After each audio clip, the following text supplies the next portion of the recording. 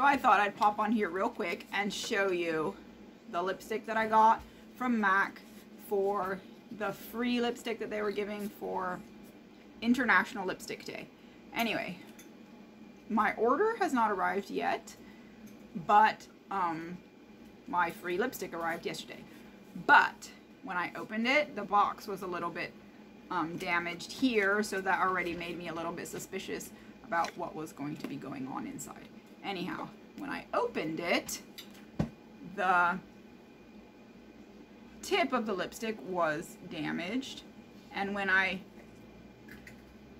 screwed it up, the whole lipstick fell out, so it's not set in there properly. Anyway, needless to say, I was a little bit upset. You can see there's lipstick inside of there, but I won't be able to show it up on the camera.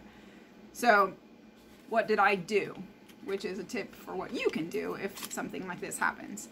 I went straight onto MAC's chat and I chatted with someone on there, customer service, and I told them what happened. I gave them my order number, my address, my name, and they looked it up, saw my order, and they said that they will be sending me a new one.